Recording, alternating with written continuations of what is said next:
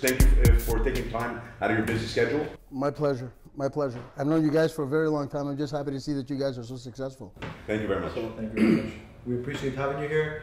Let's keep it real. Let's have a real conversation. Wouldn't have it any other way. Absolutely. And I'm sure a lot of people want to know your story, including ourselves, how you started, and how did you get to where you are right now?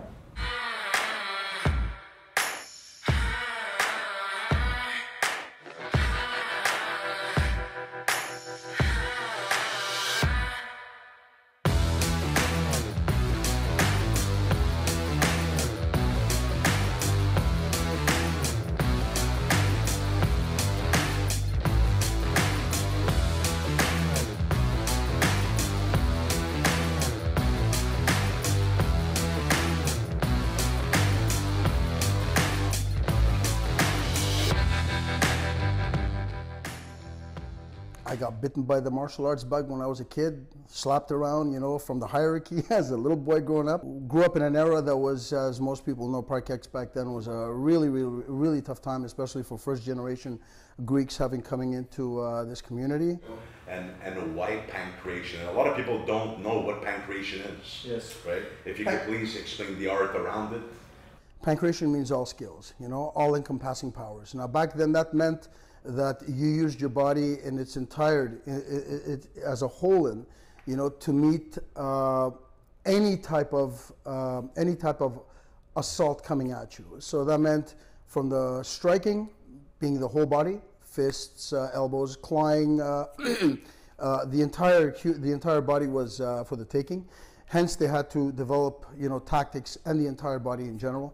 To the grappling, which was completely different from the wrestling back then because there were strikes that were involved. Now, once that goes in there, everything changes, right? So that's what it meant for them. And back then, they were extremely, extremely well trained. Having done quite a bit of history and research on it, these guys, hence why they're revered today, because there were no weight categories, there were no rules in real life. Not as a sport, where a sport there was no eye gouging, there was no fish hooking, and there was no biting. In real life, everything was included. They trained for it. They trained to defend against that.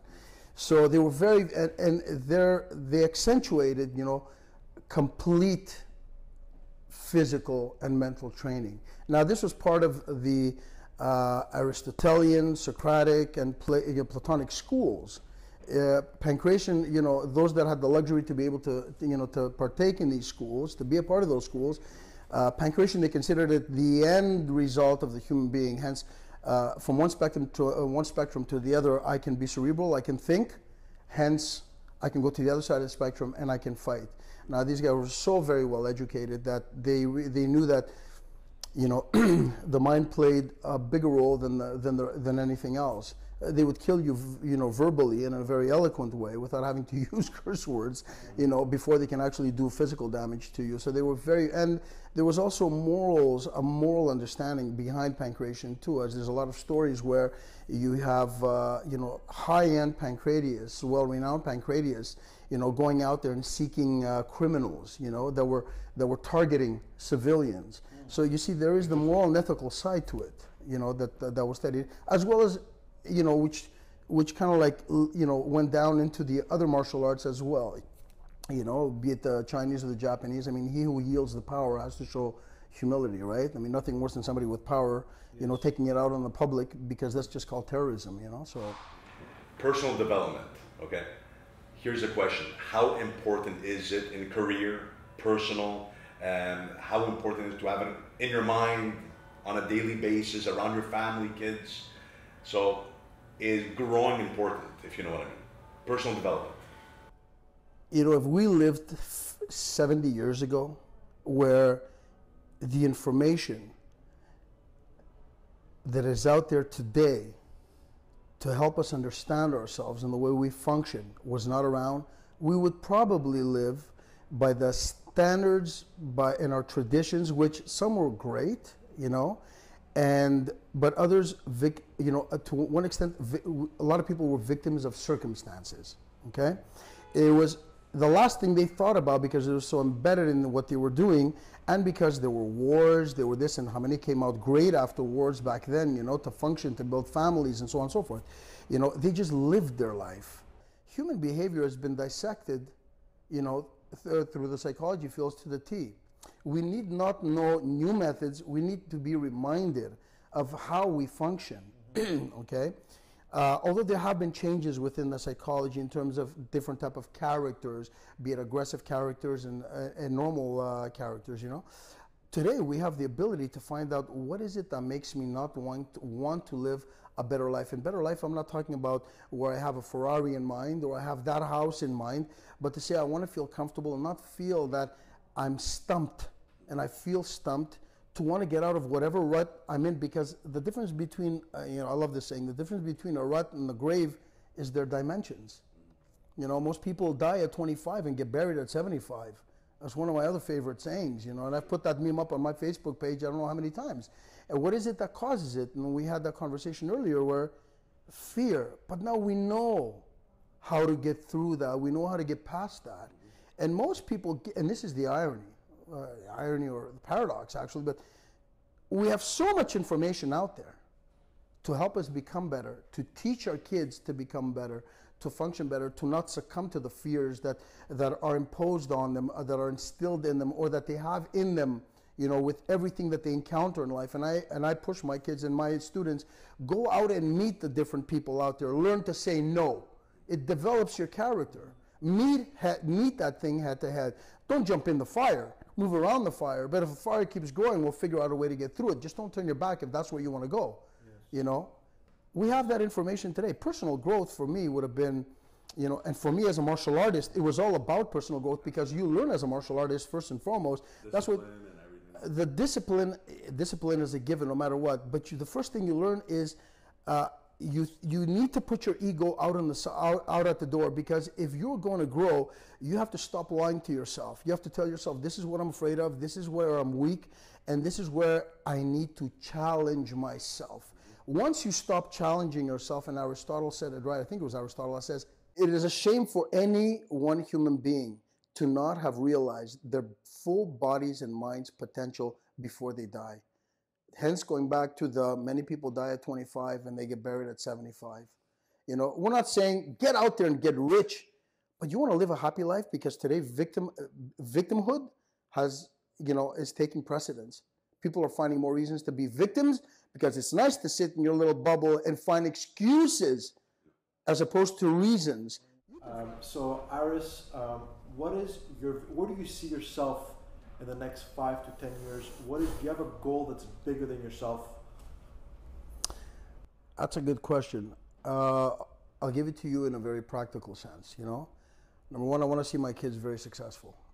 It's not only about me. I want to see my kids very successful. I want to know that there is now, and there continues to be many kids and individuals, adults as well, that come through my school that benefit, you know, from what I teach. And it's not the martial arts. The martial arts is a byproduct.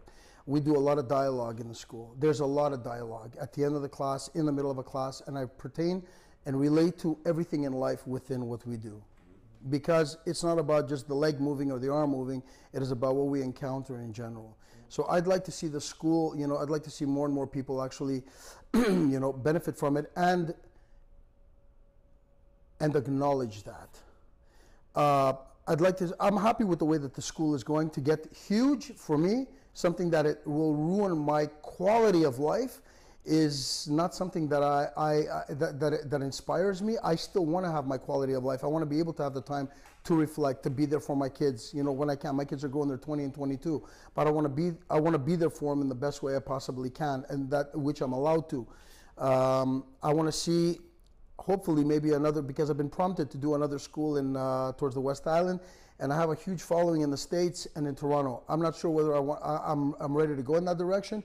It is playing. That's in terms of being able to expand out there, but it's the philosophy behind there, you know, and the experience that I think that I've gained over the years as a normal, humble individual, you know, as a human being, and to be able to say that 10, 20 years down the line, that I've been able to be a part of so many people's lives, not for a year, and even for a year is great, but because I have so many that have started out with me at 3 years old and now are in their late teens, some in their 20s. Yes, I don't look like 104, but hey, you know, training does wonders, you know, and my mother's genes.